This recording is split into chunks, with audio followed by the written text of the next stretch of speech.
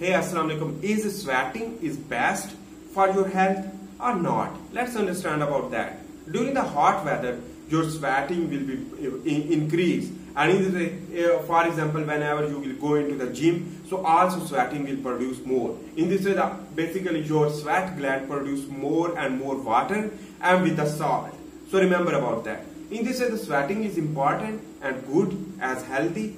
Yes, sweating is very important. Why? Let's understand about that. For example, whenever the sweat will increase, so the sweat gland produce more water, but it is not only water. In this way, basically your body when hot, so your sweat gland will release the heat in the form of water. Water contain too much heat, and that heat will release in the air through evaporation of the water. In this way, the sweating is very important for the regulation of the heat in your body. It is known as the thermoregulation, and thermoregulation is important due to the sweat gland.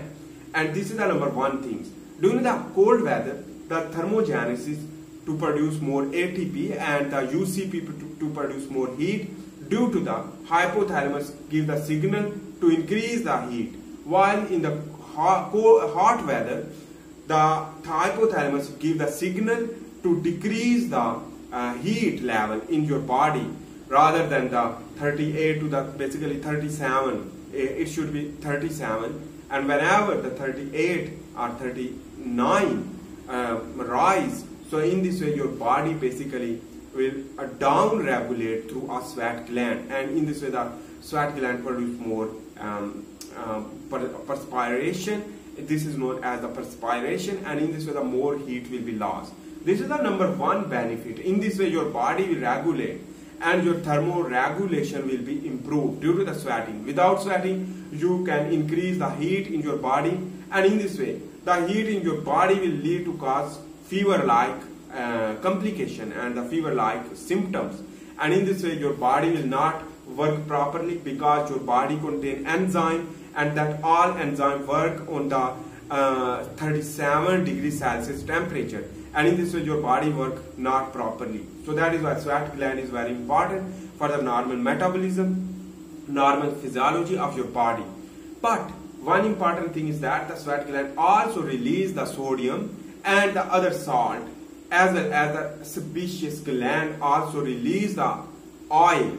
Sebaceous oil basically produce sebum, and this is the sebaceous oil which that also nourish your skin, and in this way your skin oily, but it is not any problem because the oily skin also healthy, and it means the outer layer of the basically sebaceous gland also contain a antimicrobial protein and antimicrobial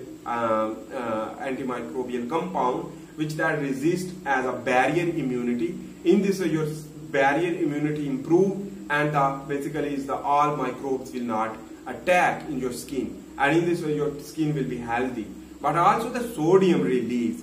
What is the important things about the sodium excrete from the skin? In this way your kidney will not work, and kidney will relax more and not want to excrete the sodium, and in this way your skin release the sodium from the sweat gland, and in this way a decrease of the sodium will lead to improve the hypertension problem and normal blood circulation. In this way, whenever you will drink water, so the hot weather require too much water drinking, while the cold weather not require too much drink water. So please, my suggestion is that in the hot weather you should drink more and more water to sweat more. In this way, more sweating to release more sodium and more salts, and in this way the salt is important hypertensive agent.